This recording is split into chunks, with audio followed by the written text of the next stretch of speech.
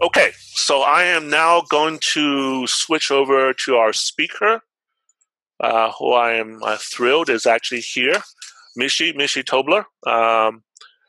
Michi is, as you can see, he is a professor of biology at Kansas State University, Manhattan, Kansas. He has this wonderful website, www.sulfide-life.info. I learned a lot of stuff reading that website, so really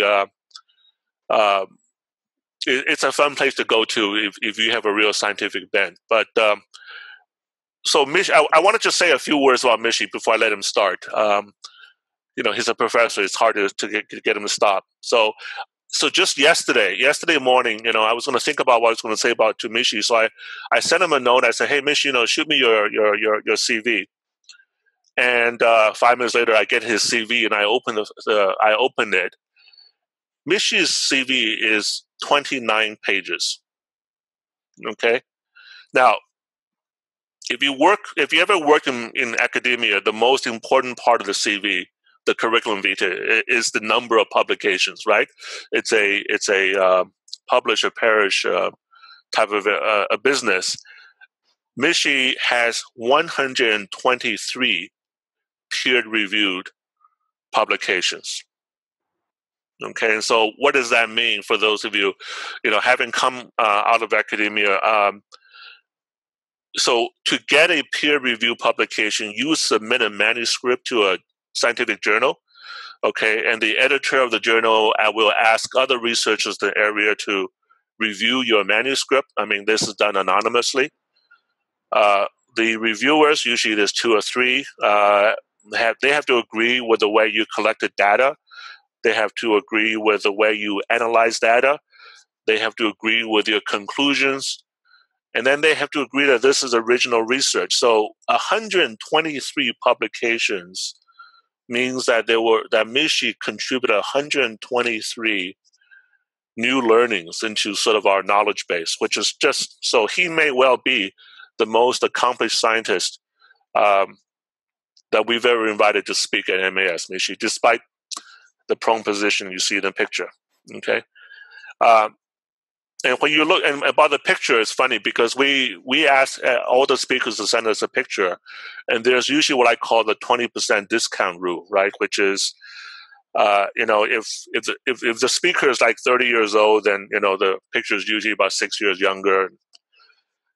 If the speaker is about 50 years old, the picture is usually when he or she is about 40. I think there was a speaker recently that had a 40% discount, I think. But Michi actually looks like this because I saw him in Zoom on Tuesday. So if he looks like this, the way I see it, Michi actually has averaged 10 or 12 publications a year since he graduated, okay? Which means that he has been publishing 1 article per month, which makes me wonder, how does he actually have time to give this talk? Okay, so how does he get to here where he is? Michi is Swiss. He graduated from the University of Zurich, which I think is a feat. If you've ever been to Zurich, it is probably the single most expensive city I've ever been to. So that's a pretty tough place to be a graduate student. I would think he went to University of Oklahoma, Texas A&M. He was at Oklahoma State before ending up at Kansas.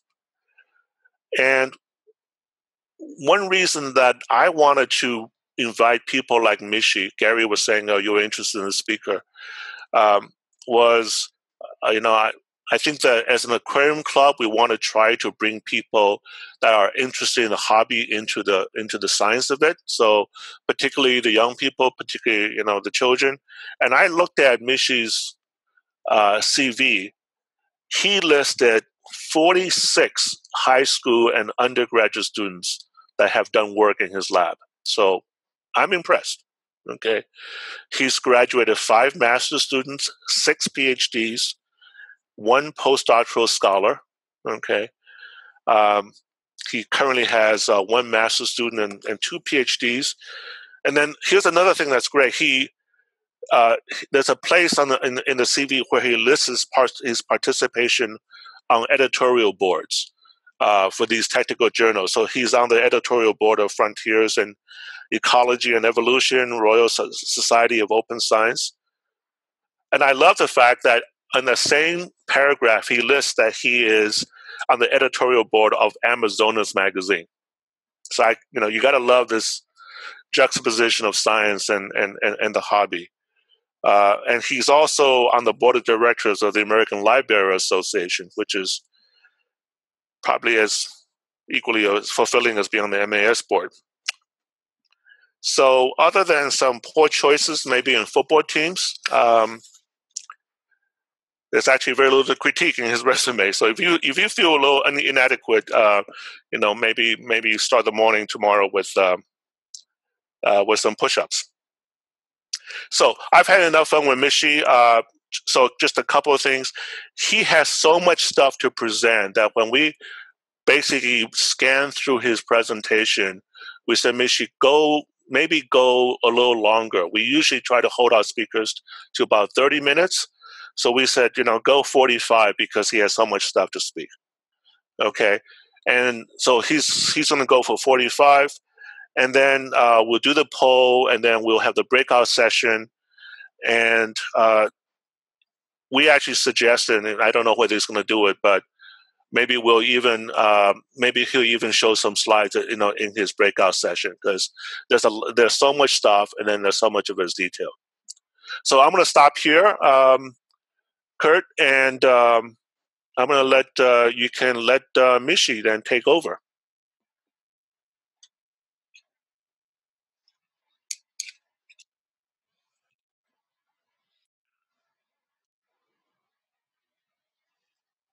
So, share my screen quickly. Can you guys see that? Yes. All right. So, thank you very much, Willie, for the nice introduction, and thank you very much for having me here tonight. I have a few clarifications, though. First of all, I do not look like on that photo. I gained about 20 pounds since this stupid pandemic started, because I not only like fish, I also like a barbecue. It's a pre-COVID picture, right, Michi? That's right. It's a pre-COVID picture. And secondly, the reason why I have so many papers is very simple. I've had the fortune to work with really talented students over the past 10 years. And really, most of my accomplishments ultimately are really the accomplishments of my students. And so they deserve really all the praise that Willie gave me, because they're the ones that are working hard day in and day out. So that's the trick. You just have to find good students, and you will publish many papers.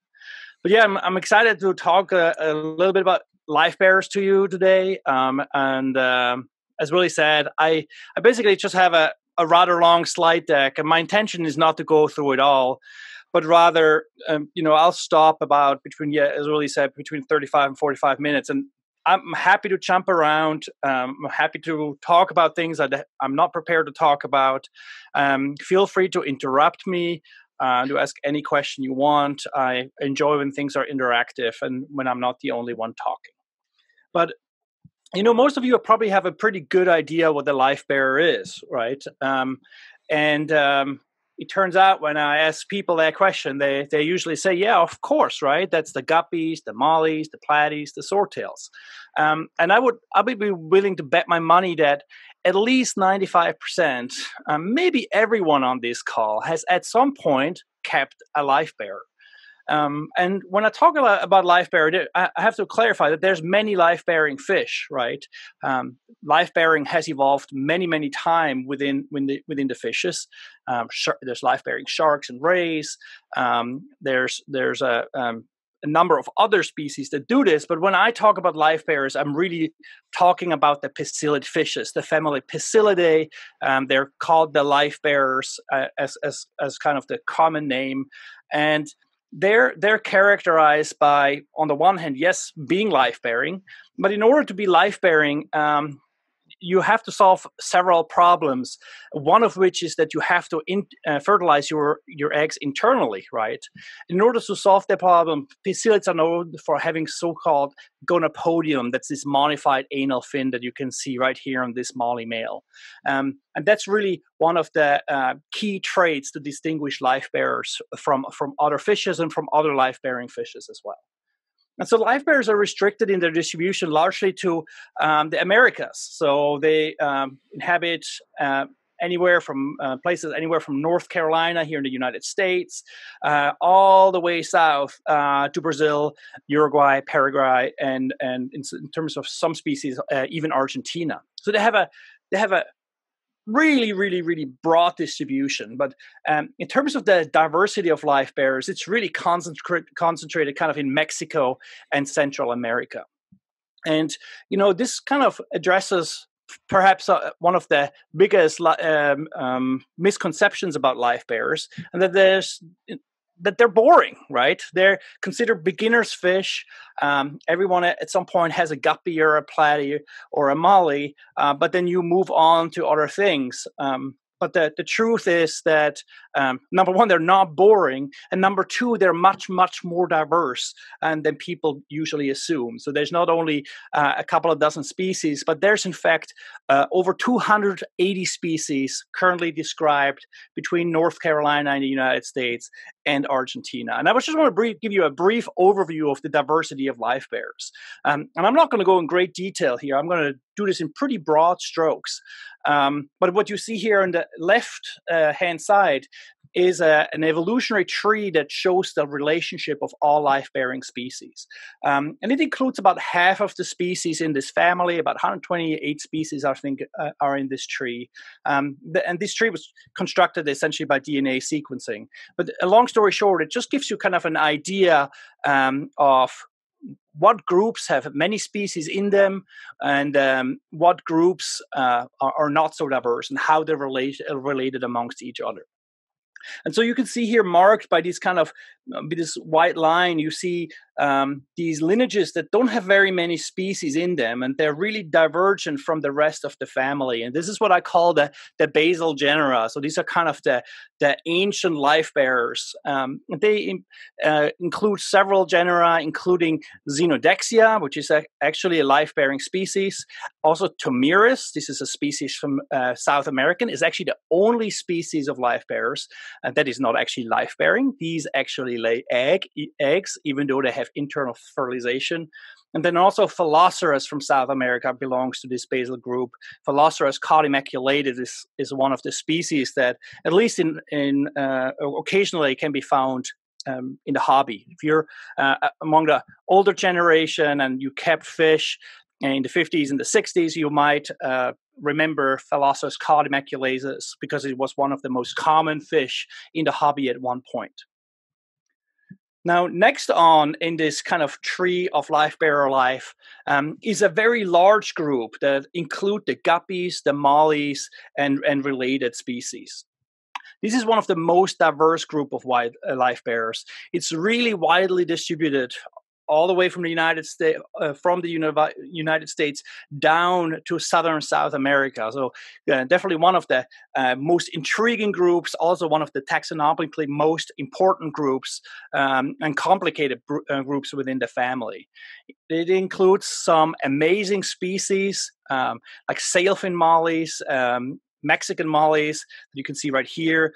This is a limia from the Dominican Republic. It also includes the guppies and micropicilia, and then the Nesterodon. This is the South American group. I've worked a lot with this group. This is one of my favorite groups of life bearers. And Allison here that's on the talk also studies a member of this group, the Amazon molly, which I actually just removed that slide yesterday because it's one of the most fascinating species, because the Amazon molly is actually all female. It does not have any males in the species, but rather the females clone themselves and on the side steal a few sperms from other species that live in the same habitat. So really, really cool biology. So if we move along the tree, you see a clade here, kind of in the first third of the tree. This is what I call the Cuban radiation. It turns out Cuba has a really fascinating radiation of life bearers on the island, including two genera, Quintana and Girardinus, which are both only found on Cuba. And what you see here is Girardinus metallicus, the black belly life bearer, and this is one of the species from Cuba that's actually found fairly commonly in the aquarium hobby, even though there has been no trade between Cuba and the United States, of course, in many, many decades.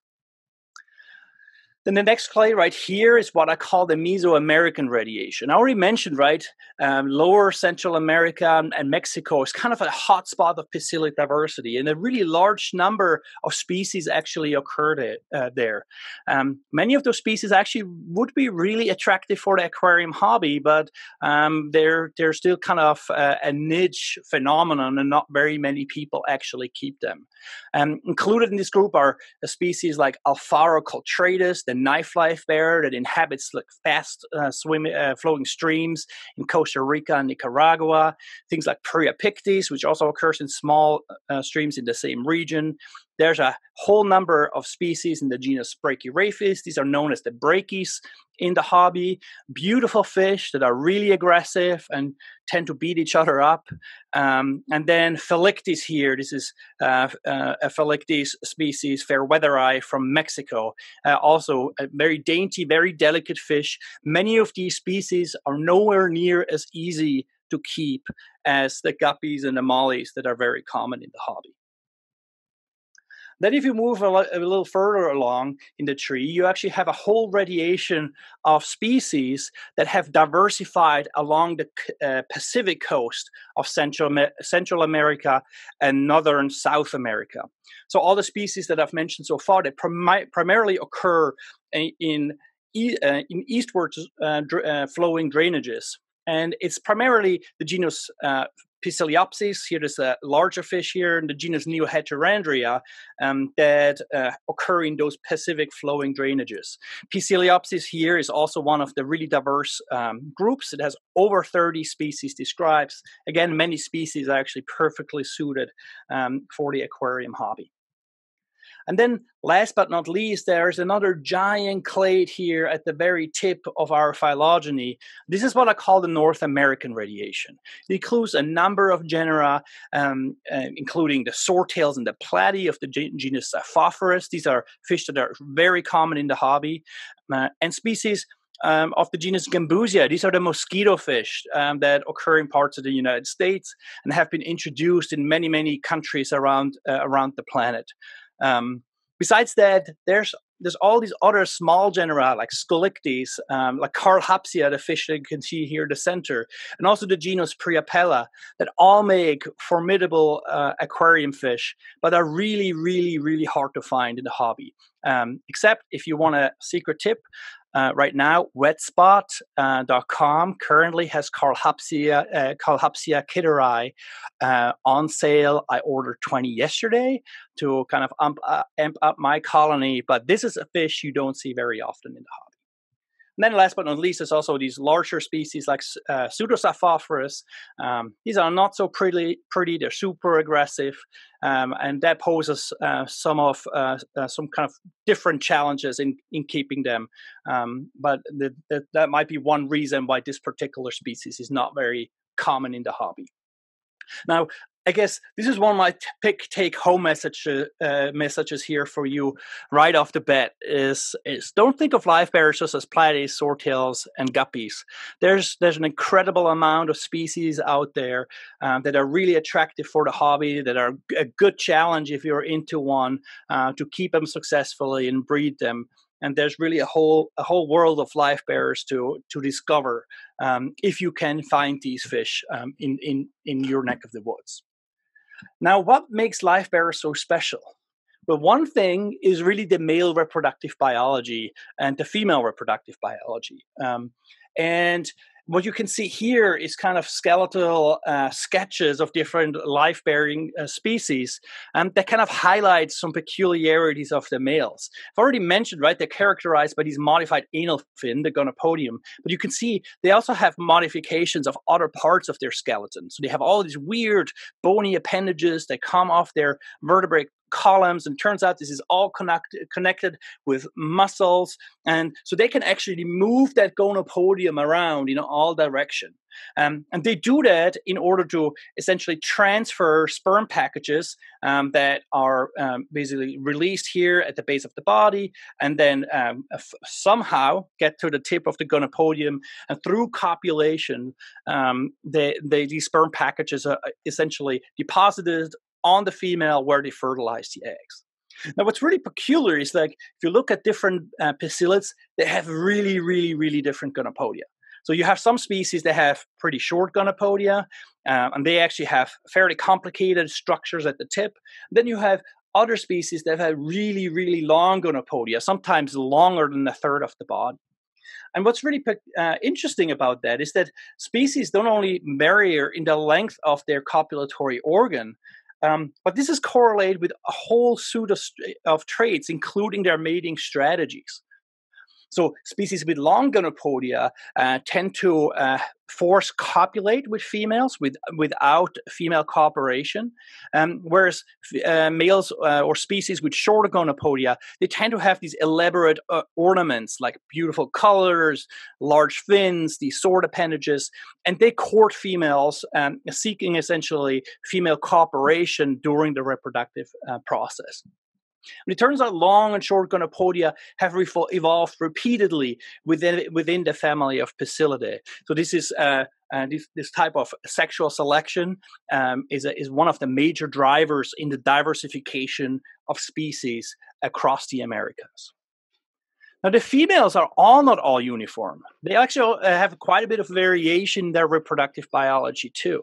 And it's two main things that distinguish different species in terms of their reproductive strategies.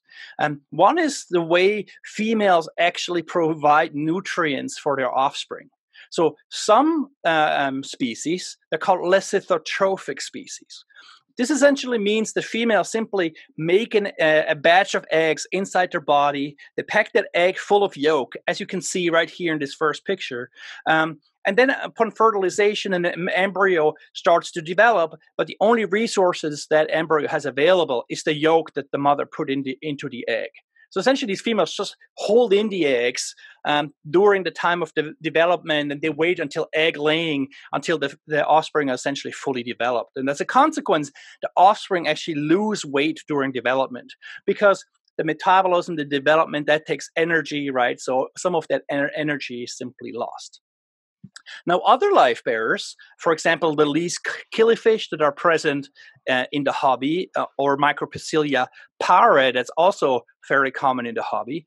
Other species are matratrophic, which means they make these tiny little eggs, right? And then as the embryo develops, they not only get nourishment from the yolk deposited in the eggs, but these females actually have placenta-like structures, just like mammals do, and they keep supplying their developing offspring with nutrients. So as the offspring develop, they grow larger and larger and larger. In some instances, the offsprings are over 100 times heavier than the initial egg. So they're just different reproductive strategies.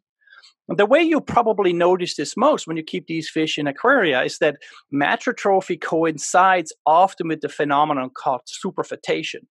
And superfetation is essentially when multiple offspring stages are present in one mother. So if you have lecithotrophic species, they give birth in batches. Every 30, 35 days or so, females will give birth to a batch of offspring, right? If you have a matratrophic species in your fish tank, you will get babies every 3 or 4 days. Just 1 or 2 here and 1 or 2 there and 4 here and 4 there. That's because eggs are continuously produced, they're continuously fertilized, and you basically have multiple stage embryos in one female.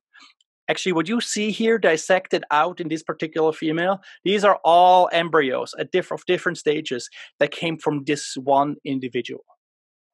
So I get really excited about the reproductive biology of these species. But I'm happy to talk about this more later on. But what I really want to show you in the next 20 or 25 minutes or so is really kind of the diversity of habitats that we find these live bearers in, and kind of the species diversity that you don't regularly see in aquarium stores. So live bearers have the reputation of being highly tolerant to high salt concentrations, which is true for some species, but some are actually really sensitive to high salt concentrations too. But what you see here is essentially a coastal lagoon on the Dominican Republic. And if you go fishing there, you indeed find some live bearers. You find things like Limia perugiae that in that particular habitat actually coexist with a pupfish, Cyprinodon nicolsi. The truth, though, is that most live bearers do not occur in coastal waters. The vast amount of diversity occurs inland, primarily in streams like this one, smaller high elevation streams, and also larger lowland rivers. Both of these pictures were taken at field sites of ours. These are located in southern Mexico. And I thought what I'd do for this trip is I just want to show you a few impressions from the field sites in Mexico. So this is an area about the size of a county here in the United States. Like all these field sites, all the pictures you can see today were taken within about 20, 30, maybe 40 minutes of driving. So it's not huge in a huge area. And I decided to do that rather than show you a picture from all over the place, so you can really get an appreciation about really how many species there are. Because what we observe here in Mexico, you can really extrapolate to different regions in Central America as well. Now, how do live bearer habitats look like? Here's my only video. I try to keep the videos low in case there's folks around with poor internet quality, but you can see this is one of my favorite species. This is Poeciliidae compressa. I'm sorry, this movie was taken in a stream at the Mayan ruins in Palenque in southern Mexico. So if I would take the camera up here above the water, you would see giant temples that were built hundreds of years ago by the Maya people. And this kind of illustrates a really typical life-bearing habitat in Central America, in that there's lots of rocky substrate and lots of leaf litter and twigs where the fish can hide in, but there's not a lot of aquatic plants. And I think this is a commonality of many, many habitats in Latin America that harbor these types of fish. Excuse me. So, in these kind of small streams that the Priapella inhabit, you, of course, also find other fish. So Pria compressa is the one species I just showed you from underwater. In one river drainage over, it's a different species, Priapella chamula. But these fish also occur with a wide variety of cichlids. I figured there's some cichlid people on the call. We find species like this Paranitropus, which is really rare in the hobby, and as well as this Chuco intermedia, which is much more common. So in all the places you go, most live bearers live side by side with other fish species. And if you are so inclined to do, you can actually also keep these live bearers along with these larger fish species, as long as you don't expect to raise offspring out of that. Another species that I really love that lives primarily in these small, clear waters with rocky bottoms is Heterophallus milleri. It looks essentially like a small gambusia that somebody painted on, and these fish really live in the kind of the upper inch of the water at the very surface, where the males constantly court the females, and they're just an exquisite sight to observe through the water surface. And then there's just some of the usual suspects that you can find in almost any habitat types. Chief among them are the mollies. You could probably can't go anywhere in Latin America or Mexico where you don't at least find one molly species. Some species like Poecilia mexicana, they take very different shapes, sizes, and colors depending on where you catch them. Other species like this Poecilia quiquensis, they have more narrow distribution and they look much more uniform. So mollies can be found anywhere from those small mountain streams down to the larger rivers, and it's always the same species, or almost always the same species, even though they look very different at times from one another. And then in the area we study in southern Mexico, two other species are fairly common. One, Pseudosaphophorus bimaculatus, occurs kind of more in the smaller streams, higher up, whereas swordtails, Saphophorus helleri here, are more lowland fish in kind of stagnant, muddy pools. That's why you can find a lot of these green swordtails, which is essentially exactly the same species as the green swordtail that is really, really common in the hobby. So maybe one reason these guys are so successful in the hobby, because we always joke in the field, they live in absolutely the worst conditions. You can catch swordtails in the same seine hall as used diapers and other hygiene products. They don't appear to care, and maybe that's why they're surviving in so many fish tanks in the hobby as well. Another group that's really diverse in southern Mexico are the mosquito fishes, so the gambusia. These are much more drab-colored species. They can be incredibly hard to keep, even though they're ecologically really successful and appear to survive in some of the most stressful environments. They're not actually easy aquarium fish. Part of that is because especially the males, they're very susceptible to stress, and it's really hard to transport them. And if you manage to get the males alive, the other challenge is that the female's actually really, really aggressive towards the males and also towards their own offspring, so that breeding these things is not nearly as easy as some of the other species. And then king of the livebearers in southern Mexico is the pike livebearer, Bilonisox bilicianus. These things can get up to a foot long, and this is the only true piscivorous species among the livebearers. So these are specialized fish eaters. You can tell this by these beak-like jaws with the sharp teeth, and they really primarily feed on actually other live-bearing species and other small-bodied fish they live with in the same habitat. And then last but not least are actually some of the enigmas for me. It took me 7 years in southern Mexico to catch my first platy fish. This is Saphophorus maculatus, one of the species that is the ancestor of the platy fish in the aquarium. And you can see they're generally much less attractive than what you can buy at a fish store. They live literally in roadside ditches in places where for many years I just simply did not think to stop for fish. Places where water gets 35, 38, 40 degrees Celsius, that to me seem too hot to have any fish, but they indeed do occur there. And then species that I only kind of found over the past couple of years are Calhopsia kitteri and Phylictis fairweatheri, and both tiny, dainty little fish with really interesting behavior, and some of them are a real challenge to keep, although when you keep them successfully, they have really interesting behaviors, really interesting color patterns that change depending on the mood, and they're really fun to have around. Now, other than poeciliids, we catch a lot of tetras. The main species of tetra we catch in southern Mexico are these Astyanax aeneas. They're just as common as the mollies, in some areas even more.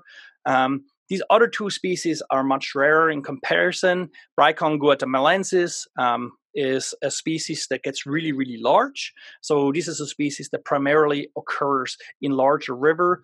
And Hyphosobricon compressa, in comparison, is a much smaller species, only about an inch and a half long, species that primarily lives in kind of swampy backwaters.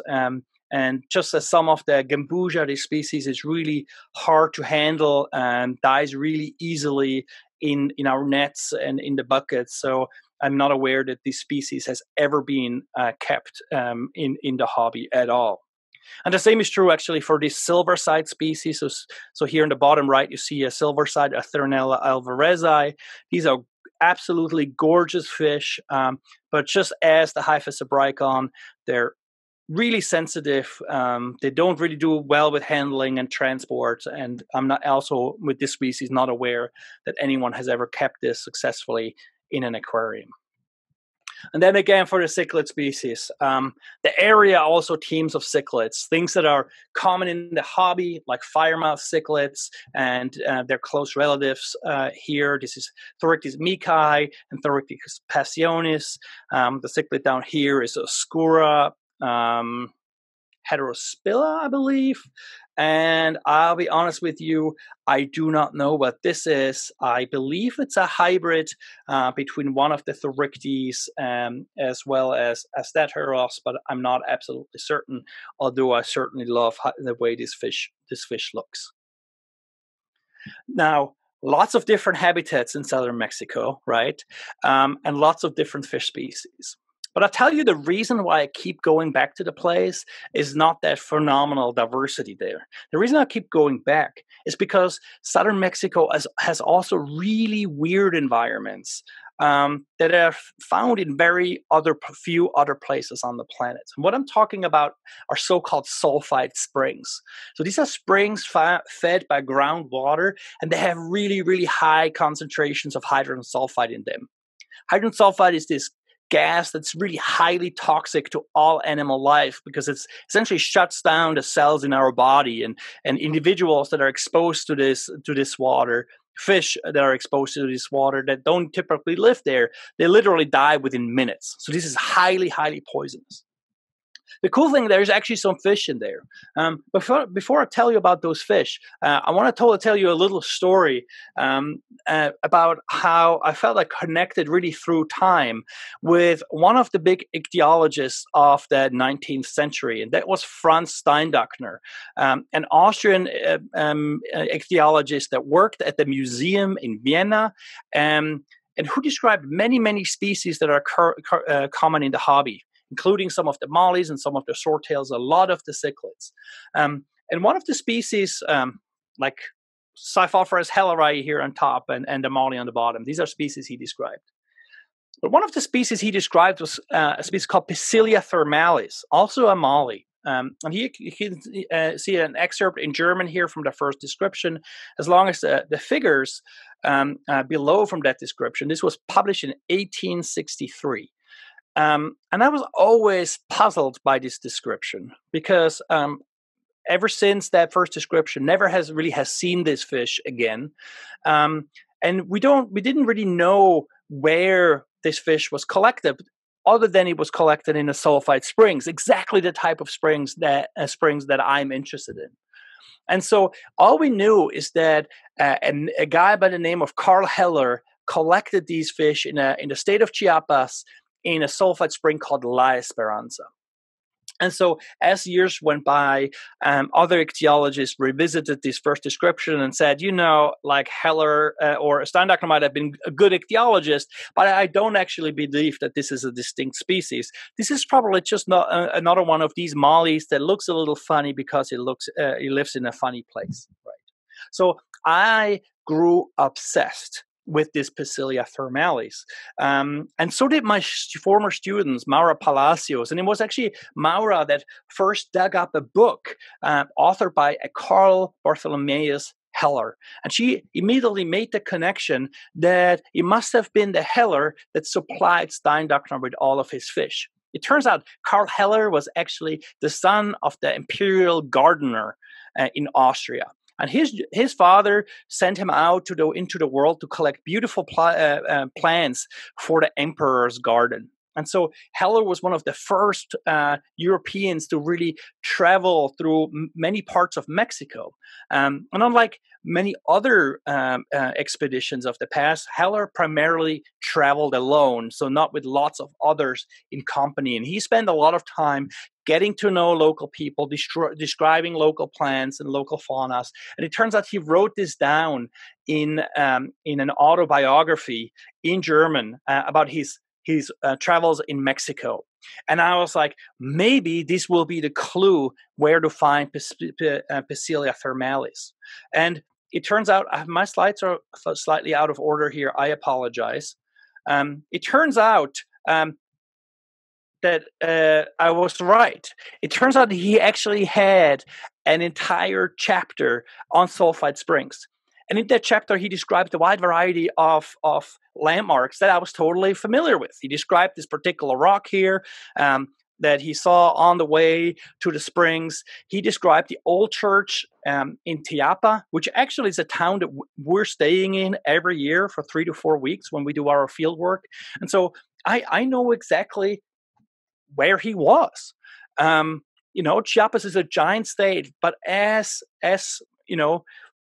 for random luck, we actually happened to work in exactly the area where Heller traveled in the 1840s.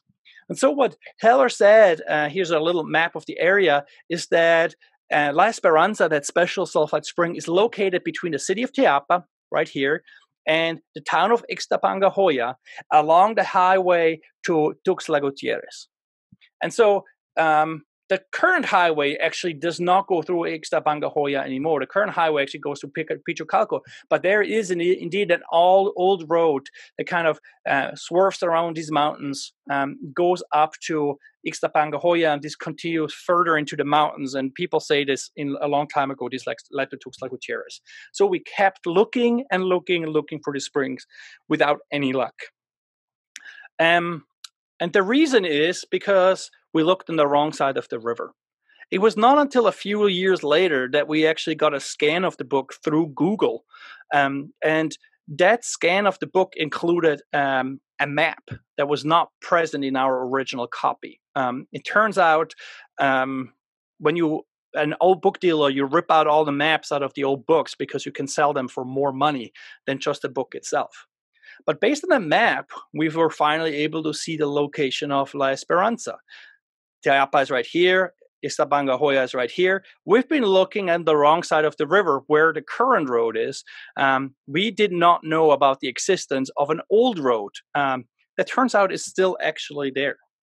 But once we saw that, we were actually able to go on Google Earth, and we found La Esperanza Spring within about 5 minutes of searching. So what you can see here is the Ixtapangajoya River, and this tiny little spring, only about a football field long, is actually the La Esperanza Spring where Heller originally collected those fish, right? So one day, about 8 years ago or so, 9 years ago, we decided to try to get up there. And it was this kind of foggy morning. It was a treacherous road up the mountain. It was completely overgrown. The only people we met on the way up were people on horseback that thought we were slightly crazy driving up there. But once we got up there, we found the most beautiful mansion that actually belongs to the former governor of Tabasco. So it turns out this was not as wild as it seems. It was only the way up that was pretty wild. But talking to the landowners, we got permission to proceed. And eventually we came to this confluence of the sulfide springs and the actual river. And you see the spring essentially flowing in here. It has this milky sulfuric water that flows into the Ixtapangajoya River. And of course, we wanted to see, well, what kinds of fish are in there. And when we dipped our nets in, this is what we caught. We found mollies. Good. That's what we expected, right? So you see some of the males here and some of the females, and I just put them next to the scans of that original artwork that was present in the first description, and we felt it was a pretty close match. We actually ended up examining the original specimens that Heller collected in 1848 at the university in Vienna, and we compared them to the specimens we collected in 2011 that also provided evidence that this is indeed the right spring, and we found indeed the right fish. The question then becomes, well, is Poecilia thermalis something real? But that's not a simple question, because it might just be Poecilia mexicana. Remember, that's the one molly that lives everywhere and looks different everywhere we look. And it's also a difficult question because it turns out there's more sulfide springs in that region. There's a spring called La Gloria. It has a molly in there that looks fairly different. There's a spring called Baños del Azufre. It also has a molly in there that looks different. And they all look different from one another. There's springs in a place we call La Lluvia. It also has a molly in there, and it also looks different. And then there's a spring in a place called Ria Puyacatengo, and guess again, there's also mollies in there, and they look different.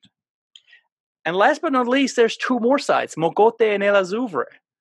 All of these sites are characterized by these toxic conditions, and all of these sites have mollies in there. And the mollies in all of these toxic springs look different from one another. And most importantly, they look different than the mollies just outside of the toxic water in the neighboring habitats. And when we started to analyze the different traits these fish have, using some morphological analysis, for example, we discovered that fish in non-sulfidic habitats, here on the top, they seem to all look alike. And fish in sulfidic habitats, it all kind of looked similar too. You can notice here the major difference between sulfidic and non-sulfidic fish is actually the sulfur fish have these giant heads, and they have giant heads simply because they have big gills to live in the toxic environment. But it took like quite a bit of additional work over the past years. We have done analyzed these fish's genomes. We have looked at their physiology, and ultimately, what we have learned is that there's indeed multiple species here.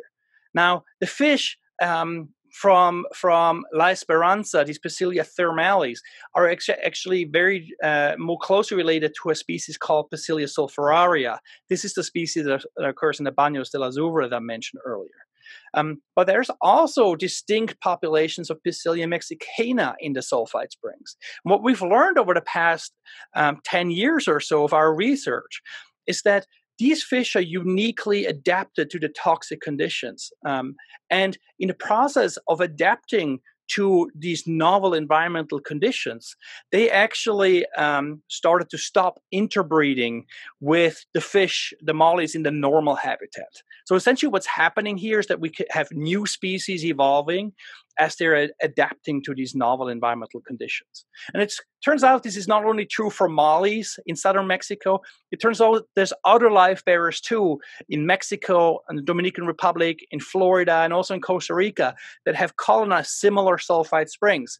They all evolved similar adaptation, and in the process, they're all in the progress of evolving into distinct species.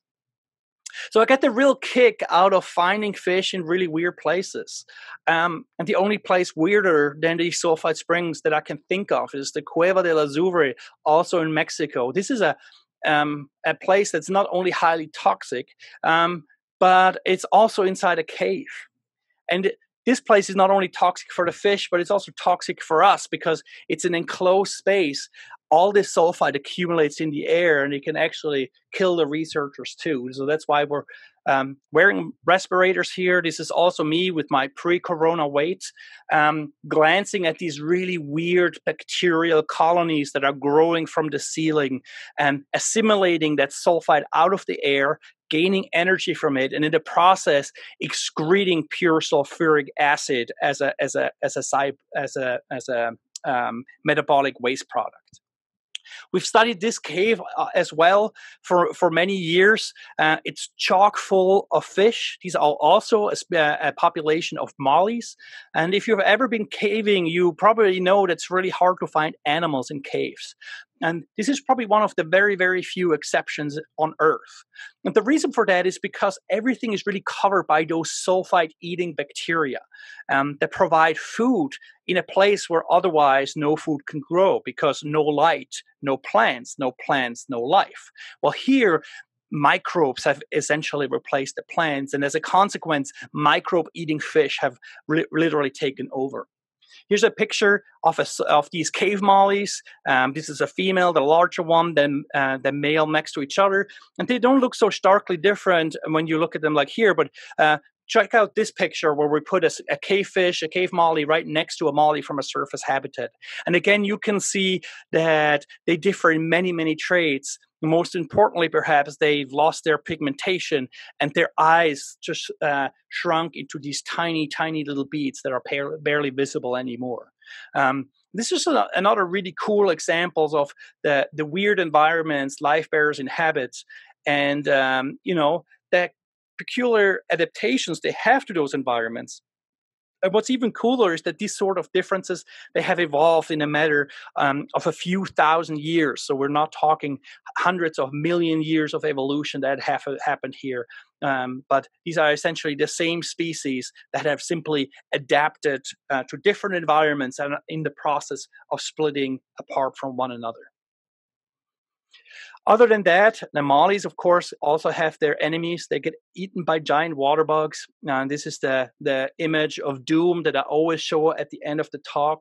But at the end, I just really want to say is that I hope I piqued some curiosity about Livebearers. They're super diverse, and it makes them super intriguing. What you see here is different Xiphophorus variatus platyfish from northern Mexico. All of these males were caught in the same river, and just again gives you a glance at just how diverse and how beautiful these fish are in nature. There's not only variation within species, there's lots of variation between species. So if you're a Livebearer enthusiast, it never gets boring in terms of finding a new challenge. So I'm already kind of over time. I can talk about how we keep fish. I would like to make a pitch for the American Livebearer Association if you're interested in that. But at this stage, I'd rather stop, let you guys talk. I'm sorry it went a little long, but I'm looking forward to chatting with you guys and address any questions you might have.